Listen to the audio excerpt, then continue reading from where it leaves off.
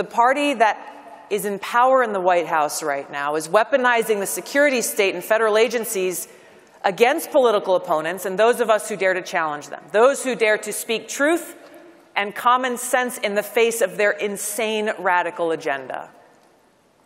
The strength of our democracy relies on our trust, we the people's trust in the rule of law, and by weaponizing these public institutions for their own benefit, Democratic leaders are undermining the rule of law and turning our democracy into a banana republic. Now, the list of examples of how they're doing this is too long. We don't have enough time to go through them today, but just to name a few, you remember Obama using the IRS to target conservative organizations. We have Biden's Department of Justice arresting peaceful pro-life protesters and sending them to prison. He's labeled supporters of President Trump as the most extremist group in our country and a threat to our democracy.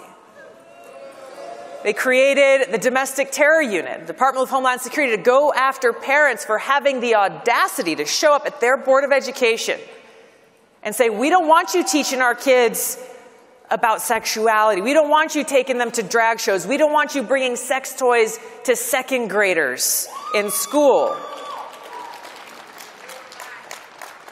Of course, we had Chuck Schumer directly threatening Supreme Court justices with consequences if they dared to overturn Roe v. Wade.